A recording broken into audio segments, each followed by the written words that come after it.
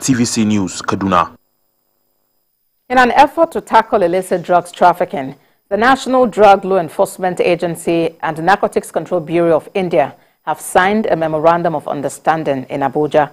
Chairman Chief Executive Officer of the NDLEA, Brigadier General Mohamed Buba Marwa, retired, who signed the MoU on behalf of Nigeria's premier anti-narcotics agency, said the move represents a robust partnership in the effort to exterminate incidents of drug abuse and illicit drug trafficking in the two countries.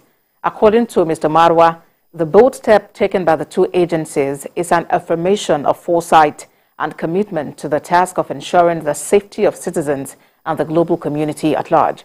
He says the development constitutes a fundamental step towards positioning the two countries, India and Nigeria, at the forefront of confronting and dismantling transnational drug trafficking networks with brazen capabilities of outmaneuvering legitimate drug law enforcement. The Indian High Commissioner to Nigeria and head of the Indian delegation, Ambassador Sri Balasubramanian, who signed on behalf of his country, emphasized the need to tackle the enormous negative impact of drugs on global financial and political systems, adding that proceeds of drug trafficking are often directed towards terrorism financing.